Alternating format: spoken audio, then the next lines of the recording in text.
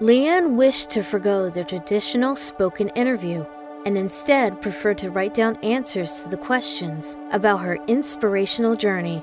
This is Leanne's story, written by her, as told by me, Jacqueline Liz. My name is Leanne. I'm 23. Yaping Chen was my name in China. I am from Shanghai. I had to go to an orphanage because my family and I went to see my grandma, my dad's mom, and we were on a street corner and my mom said to wait there and she would be back. She never came back. I don't know the name of the orphanage.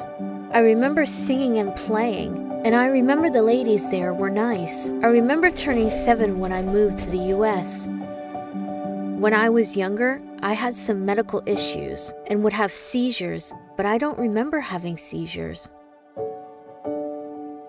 The school part was hard because I didn't know English, but I watched TV shows to learn English. School was hard, but I was happy when I graduated from Cedar Creek High School in 2018. I always wanted to cook. My mom wanted me to be in the job class at Shore Medical Center through Atlantic County Special Services. There, my teachers Kathy and John helped me to learn to do food prep. My teacher Kathy said JEVS Bridge to Work would help me find a job.